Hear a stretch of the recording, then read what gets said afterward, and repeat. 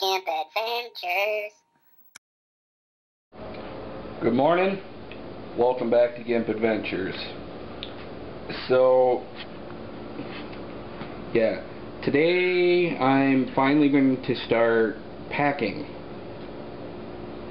Yeah, something I probably should have been doing long before now, considering that next week I need to have a load of stuff ready to take to Mankato.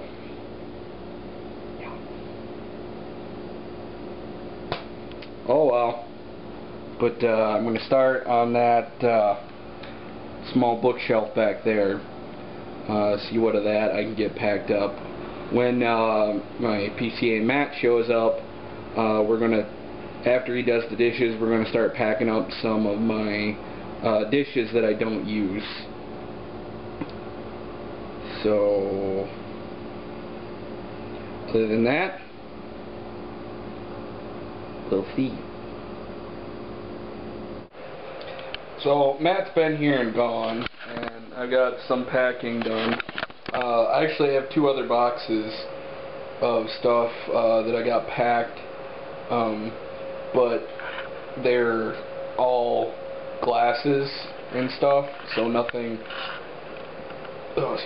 really all that temperature sensitive, so I just had Matt carry them down to my car now, and they can just sit out there until I leave next week for Mankato. And I took down my stuff to Liz for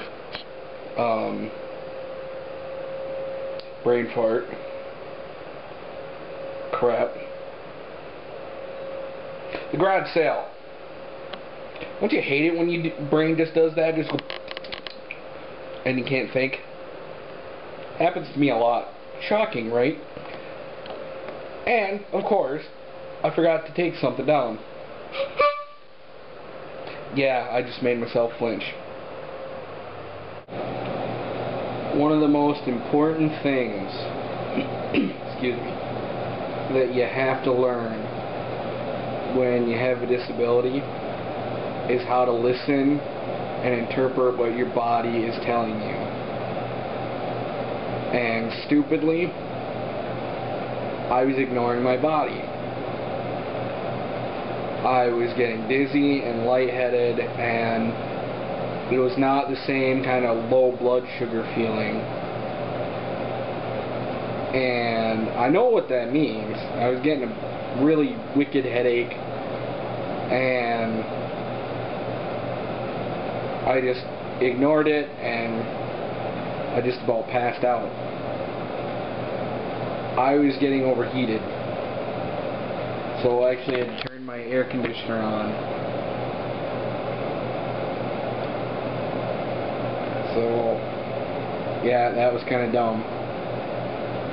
I didn't want to turn my air on yet because I'm trying to save money, and air conditioners suck up a lot of juice. But, you know, gotta do what you gotta do. I mean,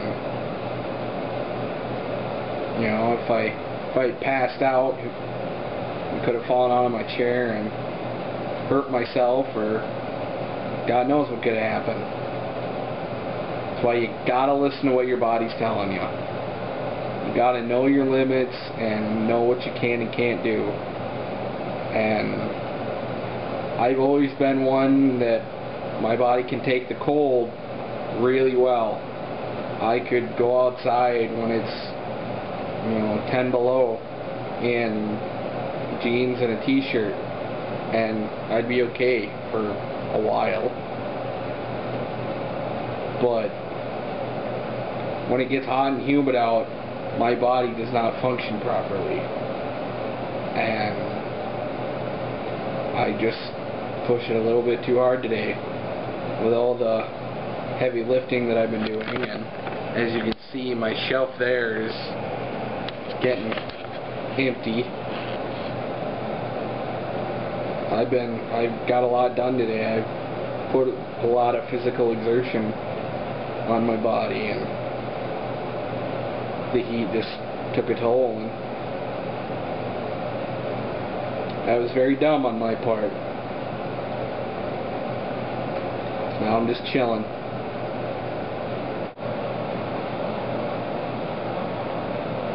I just gotta share something right now.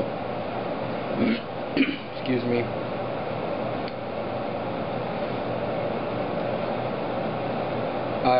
I just finished watching the last episode of Star Trek The Next Generation.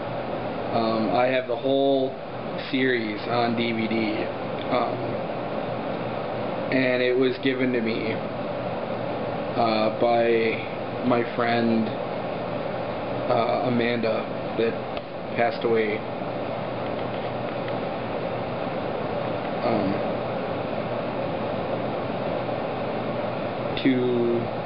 It'll be 2 years this October.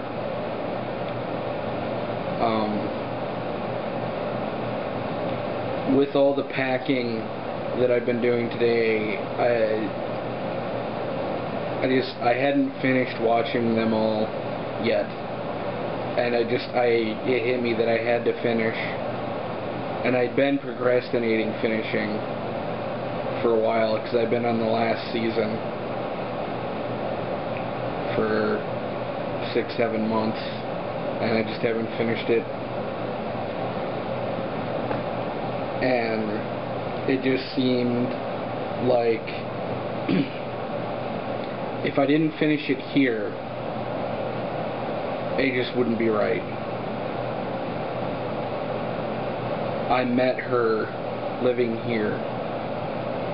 The entire time that I've known her, I've lived here. And it's very sad. I'm very sad right now, because she was somebody very special to me. She was one of my very best friends, and for the better part of a year we hung out every day. And there's a very special, funny story behind this box set of Star Trek The Next Generation. She had bought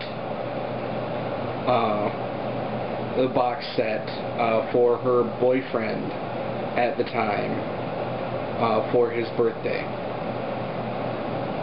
and then she died, shortly after she had ordered it. And I was one of the few people that knew about it, that she had ordered it for him. He's a big Trekkie like me. And in talking with him, I told him, and when he went over to her apartment, he said, that's my birthday present, that's mine. And then what's really odd is a few weeks after she died, a second box set showed up at her apartment, and nobody can figure out where it came from. There was no credit card receipt for credit card charge for a second box set, just for the one, and this one showed up. And of all of Amanda's family and all of her other friends, Guy was the only other person that was really into Star Trek. And so they gave it to me.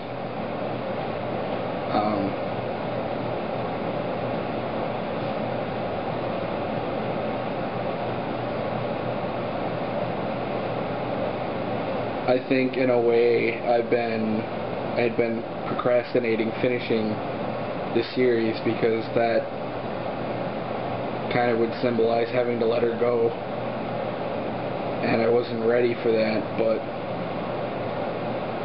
it just seemed appropriate that I had to finish it here, and now it's done.